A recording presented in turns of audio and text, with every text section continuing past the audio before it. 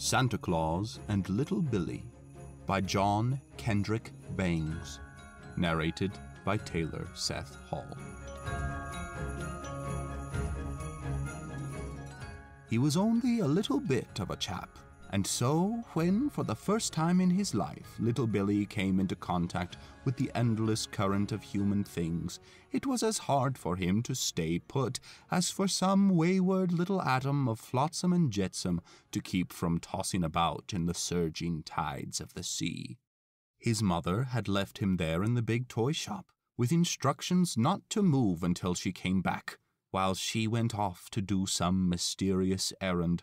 She thought, no doubt, that with so many beautiful things on every side to delight his eye and hold his attention, strict obedience to her commands would not be hard. But, alas, the good lady reckoned not upon the magnetic power of attraction of all those lovely objects in detail. She saw them only as a mass of wonders, which, in all probability, would so dazzle his vision as to leave him incapable of movement. But little Billee was not so indifferent as all that. When a phonograph at the other end of the shop began to rattle off melodious tunes and funny jokes, in spite of the instructions he received, off he pattered as fast as his little legs would carry him to investigate. After that, forgetful of everything else, finding himself caught in the constantly moving stream of Christmas shoppers, he was borne along in the resistless current until he found himself at last upon the street, alone, free, and independent. It was great fun at first. By and by, however, the afternoon waned. The sun, as if anxious to hurry along the dawn of Christmas Day, sank early to bed, and the electric lights along the darkening highway began to pop out here and there, like so many merry stars come down to earth to celebrate the gladdest time of all the year. Little Billee began to grow tired, and then he thought of his mamma, and tried to find the shop where he had promised to remain quiet until her return. Up and down the street he wandered until his little legs grew weary, but there was no sign of the shop nor of the beloved face he was seeking. Once again, and yet once again after that, did the little fellow traverse the crowded highway, his tears getting harder and harder to keep back, and then, joy of joys, whom should he see walking slowly down the sidewalk but Santa Claus himself? The saint was strangely decorated with two queer-looking boards with big red letters on them, hung over his back and chest, but there was still that same kindly gray-bearded face, the red cloak with the fur trimmings, and the same dear old cap that the children's friend had always worn in the pictures of him that little Billee had seen. With a glad cry of happiness, little Billee ran to meet the old fellow and put his hand gently into that of the saint. He thought it very strange that Santa Claus's hand should be so red and cold and rough, and so chapped. But he was not in any mood to be critical. He had been face to face with a very disagreeable situation. Then, when things had seemed blackest to him, everything had come right again, and he was too glad to take more than passing notice of anything strange and odd. Santa Claus, of course, would recognize him at once, and would know just how to take him back to his mamma at home, wherever that might be. Little Billee had never thought to inquire just where home was. All he knew was that it was a big gray stone house on a long street somewhere, with a tall iron railing in front of it, not far from the park. "Howdy-do, Mr. Santa Claus," said little Billee, as the other's hand unconsciously tightened over his own. "Why, howdy-do, kiddie," replied the old fellow, glancing down at his new-found friend, with surprise gleaming from his deep-set eyes. "Where did you drop from?" "Oh, I'm out," said little Billee bravely. "My mamma left me a little while ago while she went off about something, and I guess I got losted." "Very likely," returned the old saint with a smile. "Little 2x4 fellows are apt to get losted when they start in on their own hook, especially days like these, with such crowds hustling around." "But it's all right now," suggested little Billee hopefully. "I'm found again, ain't I?" "Oh, yes, indeedy. You're found all right, Kitty," Santa Claus agreed. "And pretty soon you'll take me home again, won't you?" said the child. "Surest thing you know," answered Santa Claus, looking down upon the bright but tired little face with a comforting smile. "What might your address be?" "My what?" asked little Billee. "Your address," repeated Santa Claus. "Where do you live?" The answer was a ringing peal of childish laughter. "As if you didn't know that!" cried little Billee, giggling. "Ha! Ha!" laughed Santa Claus. "Can't fool you, can I? It would be funny if, after keeping an eye on you all these years since you was a baby, I didn't know where you lived, eh?" "Awfully funny," agreed little Billee. "But tell me, Mr. Santa Claus, what sort of boy do you think I have been?" he added, with a shade of anxiety in his voice. Pretty good," Santa Claus answered, turning in his steps and walking back again along the path he had just traveled, which little Billee thought was a rather strange thing to do. "You've got more nice marks than naughty ones, a good many more, 150 times as many, Kitty. Fact is, you're all right, way up among the good boys, though once or twice last summer, you know." "Yes, I know," said little Billee meekly. "But I didn't mean to be naughty." "That's just what I said to the bookkeeper," said Santa Claus, "and we gave you a middle mark, half nice and half naughty. That doesn't count either way, for or against you." "Thank you, sir," said little Billee, much comforted. "Don't mention it. You are very welcome, Kitty," said Santa Claus, giving the youngster's hand a gentle squeeze. "Why do you call me Kitty when you know my name is Little Billee?" asked the boy. "Oh, that's what I call all good boys," explained Santa Claus. "You see, we divide 'em up into two kinds, the good boys and the naughty boys, and the good boys we call kiddies, and the naughty boys we call caddies, and there you are." Just then little Billee noticed for the first time the square boards that Santa Claus was wearing. "What are you wearing those boards for, Mr. Santa Claus?" he asked. If the lad had looked closely enough, he would have seen a very unhappy look come into the old man's face, but there was nothing of it in his answer. "Oh, those are my new-fangled back and chest protectors, my lad," he replied.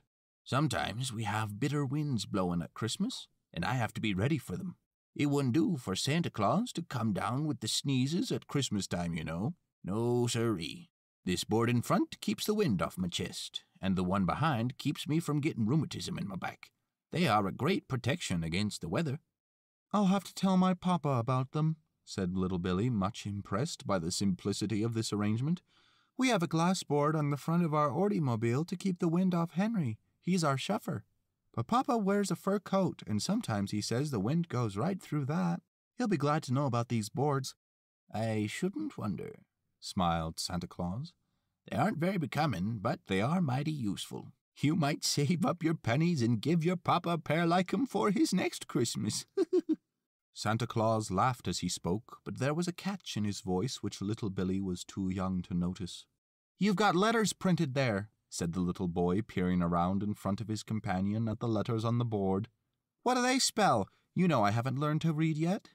"And why should you know how to read at your age?" said Santa Claus. "You're not more than 5 next month," said little Billee proudly. It was a great age. "My, as old as that?" cried Santa Claus.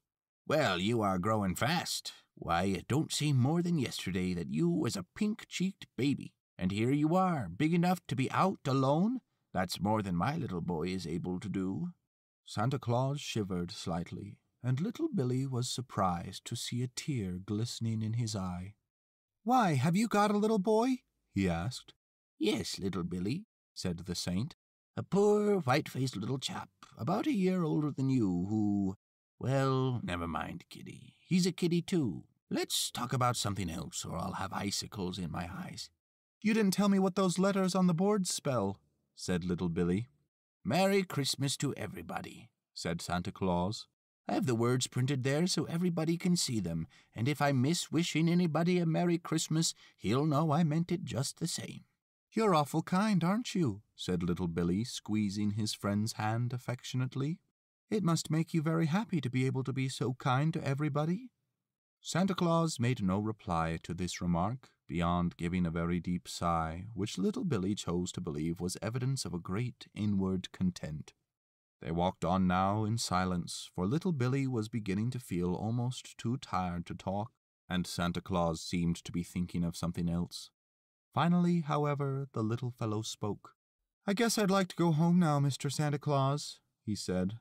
"I'm tired, and I'm afraid my mamma will be wondering where I've gone to."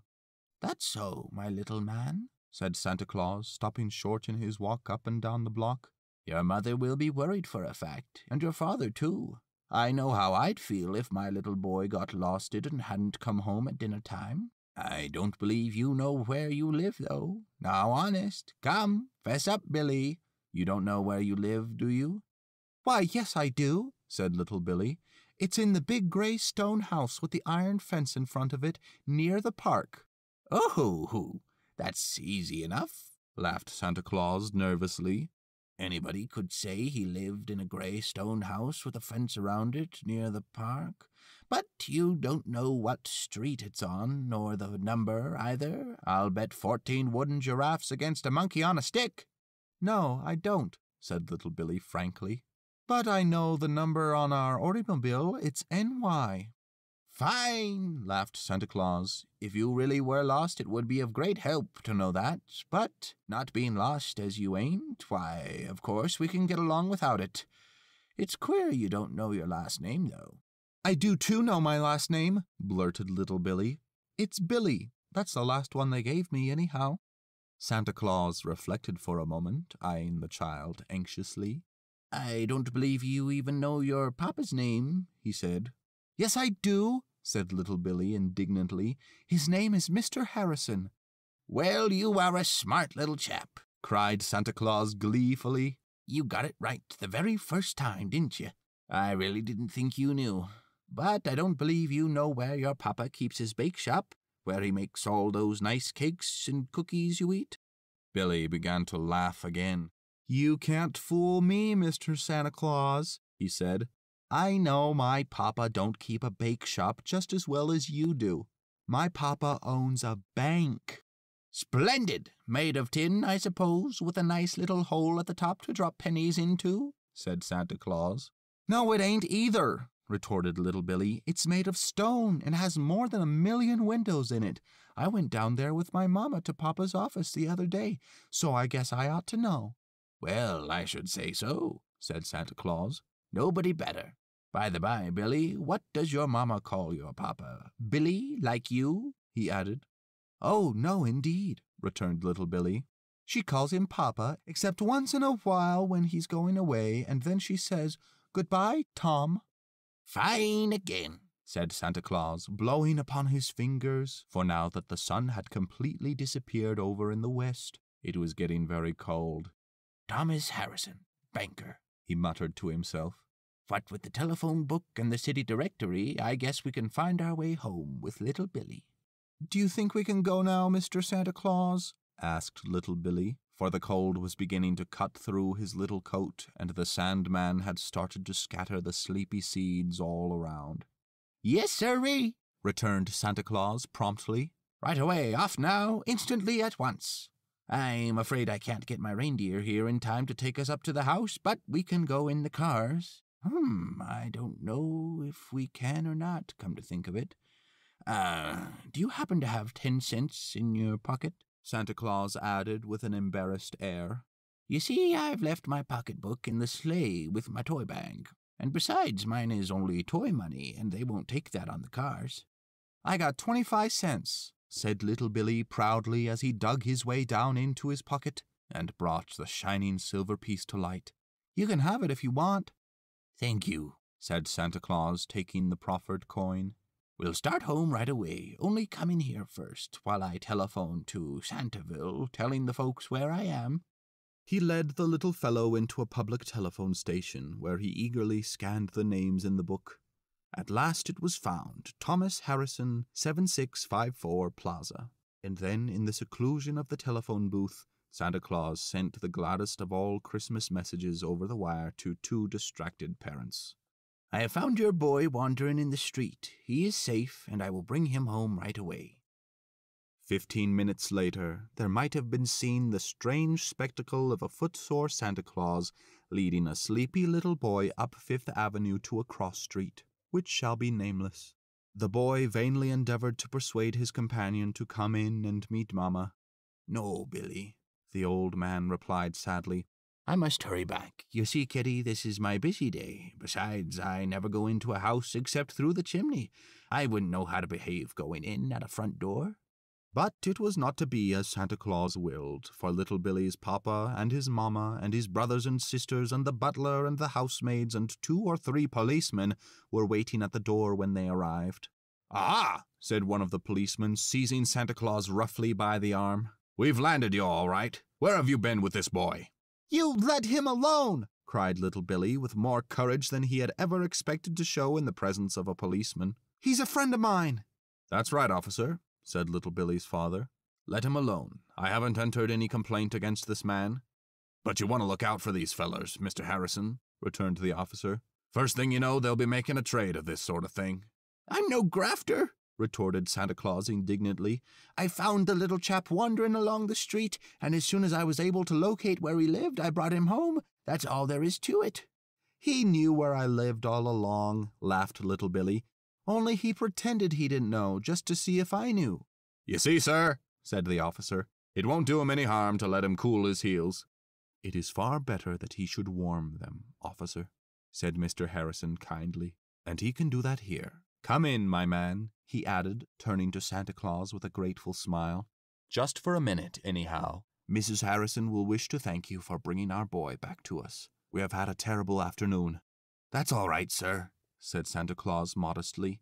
"It wasn't anything, sir. I didn't really find him. It was him as found me, sir. He took me for the real thing, I guess."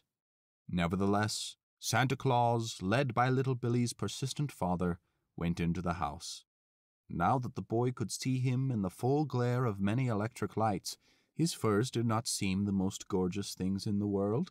When the flapping front of his red jacket flew open, the child was surprised to see how ragged was the thin gray coat it covered. And as for the good old saint's comfortable stomach, strange to say, it was not. "I wish you all a Merry Christmas," faltered Santa Claus, "but I really must be going, sir." "Nonsense!" cried Mr. Harrison. "Not until you have got rid of this chill, and—" "I can't stay, sir," said Santa. "I'll lose my job if I do." "Well, what if you do? I'll give you a better one," said the banker. I can't, faltered the man. I've got a little Billy of my own at home waiting for me, sir. If I hadn't," he added fiercely, "do you suppose I'd be doing this?" He pointed at the painted boards and shuddered. "It's him as has kept me from the river," he muttered hoarsely. And then this dispenser of happiness to so many millions of people all the world over sank into a chair and covered his face with his hands and wept like a child. "I guess Santa Claus is tired, Papa," said little Billy, snuggling up closely to the old fellow and taking hold of his hand sympathetically. "He's been walking a lot today." "Yes, my son," said Mr. Harrison gravely. "These are very busy times for Santa Claus, and I guess that as he still has a hard night ahead of him, James had better ring up Henry to tell him to bring the car around right away, so that we may take him back to his little boy. We'll have to lend him a fur coat to keep the wind off, too, for it is a bitter night." "Oh," said little Billy, "I haven't told you about these boards he wears. He has 'em to keep the wind off, and they're fine, Papa." Little Billy pointed at the 2 signboards which Santa Claus had leaned against the wall. "He says he uses 'em on cold nights," the lad went on. "They have writing on 'em, too. Do you know what it says?" "Yes," said Mr. Harrison, glancing at the boards. "It says, if you want a good Christmas dinner for a quarter, go to Smither's Cafe." Little Billy roared with laughter. "Papa's trying to fool me, just as you did when you pretended not to know where I lived, Santa Claus," he said, looking up into the old fellow's face, his own countenance brimming over with mirth. "You mustn't think he can't read, though," the lad added hastily. "He's only joking." "Oh, no, indeed, I shouldn't have thought that," replied Santa Claus, smiling through his tears. "I've been joking, have I?" said little Billy's papa. "Well then, Mr. Billiam, suppose you inform me what it says on those boards." "Merry Christmas to everybody," said little Billee proudly. "I couldn't read it myself, but he told me what it said. He has it printed there so that if he misses saying it to anybody, they'll know he means it just the same." "By Jove, Mr. Santa Claus," cried little Billee's papa, grasping the old man warmly by the hand, "I owe you 10,000,000 apologies. I haven't believed in you for many a long year, but now, sir, I take it all back. You do exist, and by the great horn spoon, you are the real thing." Little Billee had the satisfaction of acting as host to Santa Claus at a good, luscious dinner, which Santa Claus must have enjoyed very much, because, when explaining why he was so hungry, it came out that the poor old chap had been so busy all day that he had not had time to get any lunch, no, not even one of those good dinners at Smither's Cafe, to which little Billee's father had jokingly referred. And after dinner, Henry came with the automobile, and, bidding everybody good night, Santa Claus and little Billee's papa went out of the house together. Christmas morning dawned, and little Billee awoke from wonderful dreams of rich gifts and of extraordinary adventures with his new-found friend, to find the reality quite as splendid as the dream things.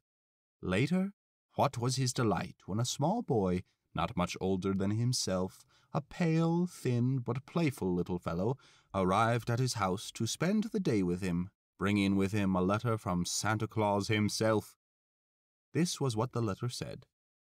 "Dear little Billee, you must not tell anybody except your papa and your mamma, but the little boy who brings you this letter is my little boy, and I am going to let you have him for a playfellow for Christmas Day.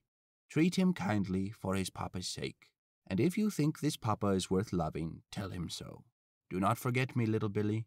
I shall see you often in the future, but I doubt if you will see me. I am not going to return to 23rd Street again, but shall continue my work in the land of Yule, in the Palace of Goodwill, whose beautiful windows look out upon the homes of all the good children. Goodbye, little Billee, and the happiest of Christmases to you and all of yours. Affectionately, Santa Claus." When little Billee's mamma read this to him that Christmas morning, a stray little tear ran down her cheek and fell upon little Billee's hand. "Why, what are you crying for, mamma?" he asked. "With happiness, my dear little son," his mother answered. "I was afraid yesterday that I might have lost my little boy forever, but now—" "You have an extra one thrown in for Christmas, haven't you?" said little Billee, taking his new playmate by the hand. The visitor smiled back at him with a smile so sweet that anybody might have guessed that he was the son of Santa Claus. As for Santa Claus, little Billee has not seen him again. But down at his father's bank there is a new messenger named John, who has a voice so like Santa Claus's voice that whenever little Billee goes down there in the motor to ride home at night with his papa, he runs into the bank and has a long talk with him, just for the pleasure of pretending that it is Santa Claus he is talking to. Indeed, the voice is so like that once a sudden and strange idea flashed across little Billee's mind. "Have you ever been on 23rd Street, John?" he asked. 23rd Street?" replied the messenger, scratching his head as if very much puzzled. "What's that?" "Why, it's a street," said little Billee rather vaguely. "Well, to tell you the truth, Billee," said John, "I've heard tell of 23rd Street, and they say it is a very beautiful and interesting spot. But, you know, I don't get much chance to travel. I've been too busy all my life to go abroad." "Abroad?" roared little Billee, grinning at John's utterly absurd mistake.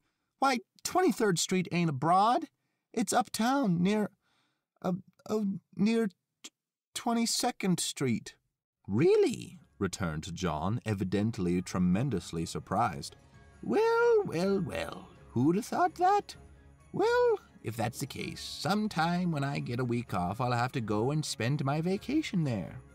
From which little Billee concluded that his suspicion that John might be Santa Claus in disguise was entirely without foundation in fact.